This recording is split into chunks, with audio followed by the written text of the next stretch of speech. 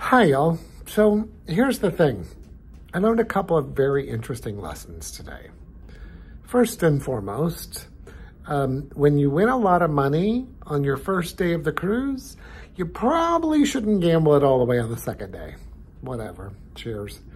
But more importantly, long story short, I have an excursion booked tomorrow for the Kennedy Space Center.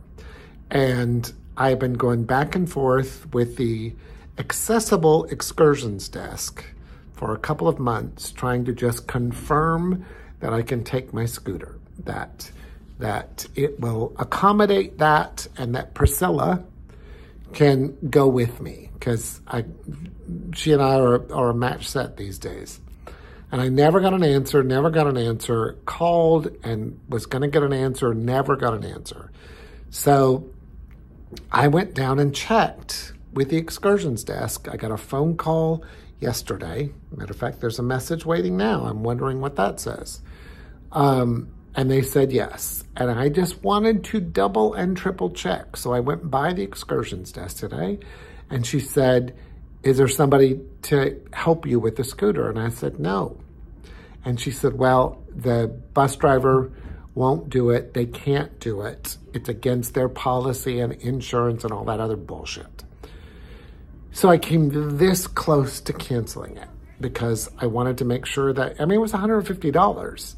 So if I can't go on it, then I want my money back, right? Because I'll spend it someplace else. But I thought, what the hell else am I going to do at Cape Canaveral? So, when I got first diagnosed with MS, my dear friends, Jed and Tim, kept asking me, can I help you? Can I help you with this? Can I help you with this? And I told them very clearly, when I need help, I will ask for it. And they have been great about that ever since. So I was down in the dumps and thought I should just cancel this excursion and just spend the money and I'll just stay on the ship, which is bullshit, because this is not a port I go to very often, and I wanted to experience the Kennedy Space Center. So I posted in the Facebook group for this cruise, and I said, hey, so I asked for help. I said, hey, if anyone's going to the Kennedy Space Center, would you mind helping me get my scooter in the luggage bin on the bus? And several people said, of course we will. We're happy to help.